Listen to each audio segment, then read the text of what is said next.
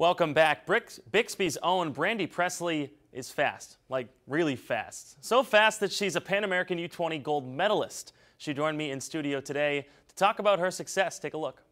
I've never had that experience before, and to get that experience, it just broadened my horizons of how much I can do. You're the first Rebel woman to win at the Pan American U20 Championships, to win gold, and you also won 2 medals there as well, first to ever do that. What does that mean to you? It's incredible. I didn't know that any Rebel women hasn't went.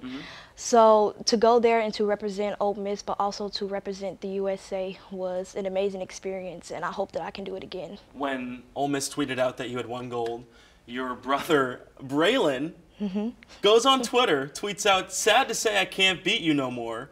You responded with, "Never could." Maybe explain that a little bit. I guess I was a little, too overconfident, but there was a point where I was faster, and then, he became faster as he got taller, got older, got stronger, and then he was faster, and so was my other brother, Brennan. But, just to take that throne back, it means so much to me. So I mentioned Braylon, but you also have Brennan, who's on the football team as well, and he's succeeding so well, and he's going to go to Oklahoma State. What is the relationship like with him?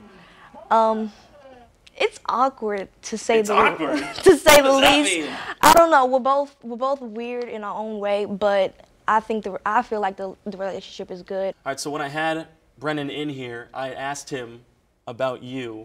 So we'll take a look at this real quick. Okay. For me, I'm kind of not surprised because I know she's always been capable of what she's doing right now, and I know she's capable of more. What was it like to watch that? To hear that? I've never heard him say that before. Oh my goodness. Your mom's over there cracking up. I've never heard him say that before, but I know how he feels because I feel the same way too. So, I know that everybody in my family feels the same way, but we may not show it, but we've always supported each other in anything that we do and anything that we choose to do. And just to see that that support has gone a long way, and to see the accomplishments that he made, seeing the school that he wanted to go to and get the scholarship that he wanted to and get to play on the big stage, it's exciting.